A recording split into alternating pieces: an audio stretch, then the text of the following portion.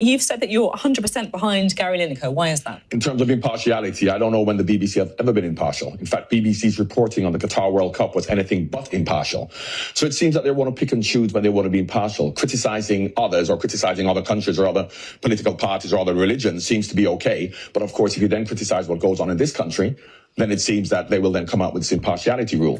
The second thing, which a lot of people took offense to, is the perception that Gary was equating Britain to Nazi Germany, which he wasn't.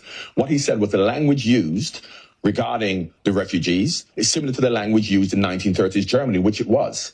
And of course, you can see how that ended up. And Gary is not saying, I'm not saying that that's how it's going to end up. But of course, the language used in terms of creating this perception of an unworthy refugee, very much like the Jews were unworthy to be German and Germans were better than Jews. That was the language that was used. And that's what we're saying here. We're talking about the refugees coming over, and the language used towards the refugees coming over on boats in terms of them being rapists, in terms of them being criminals, is different to the refugees from the Ukraine. And that is what we have to address. And that is what I want Gary and everybody supporting him to talk about. Us talking about the worthiness of different groups of people, because that's how discrimination starts. Be it men, women towards men, in terms of the worthiness of a woman towards a man, blacks towards whites, gays towards straight people, and a Syrian refugee coming over on a boat as in relation to a Ukrainian refugee coming over. We don't hear language from the Ukrainian refugees situation talking about rapists and murderers, but we hear it about the Iraqis and the Syrians. And that's what I would like Gary and people to talk about. The worthiness of everybody, including the Syrian refugees, in relation to the Ukrainian refugees. Look, you raised some really important points and points that many people are going to have strong views about, right?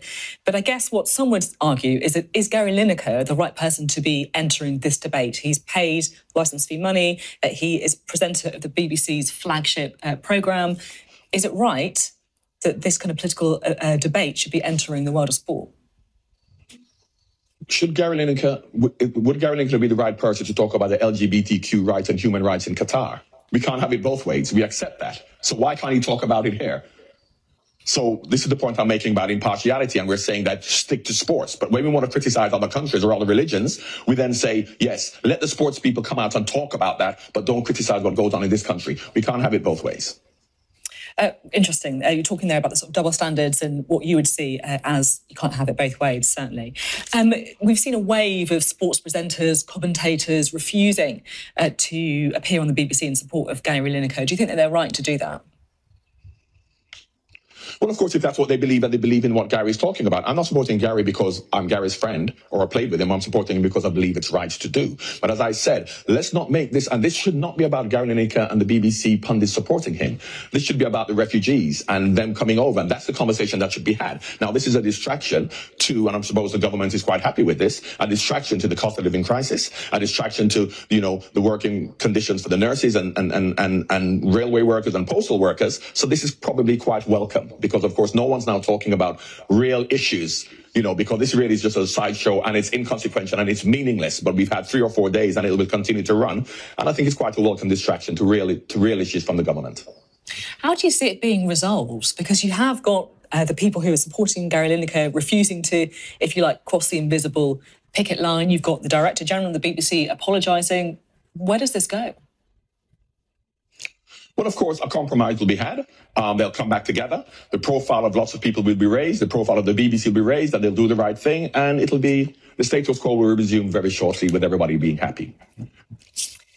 Do you think that the BBC guidelines themselves need to be looked at? Perhaps it's a bit of unclarity, shall we say, a lack of clarity in the guidelines themselves. Absolutely, very ambiguous. And of course, Gary is also freelance. So as to whether he is fully employed by the BBC, so he's able to say things, and I suppose Gary probably thought, well, if I'm in Qatar talking about human rights abuses, then why can't I talk about what I believe to be right here as well? So I think there's a lot of ambiguity to it. And of course, I'm not a lawyer, but you can pick different things out of contracts and say, yes, you're allowed to, but you're not allowed to. And everybody has an argument. So, you know, how can you become more clear without saying you're completely impartial, you can't mention it at all, even in your private life, even if you're freelance? But as I said, I'm just sad that this has been going on for so long when we have many more issues to talk about. Have you had a call to present Match of the Day? No. I think they've lost my number. I'm called by many people for many years. You know what? If you volunteered to do it now, I bet they'd be on the phone straight away. Would you do it? Well, only because there's nobody else. No, I wouldn't do it. Presenting, if I was able to present, I would think about it. But my presenting days are over. But I suppose that anybody who's going to be doing it now is because there's nobody else to do it who can do it. But I won't be one of them, no. Thank you very much. Good to talk to you today, John Barnes.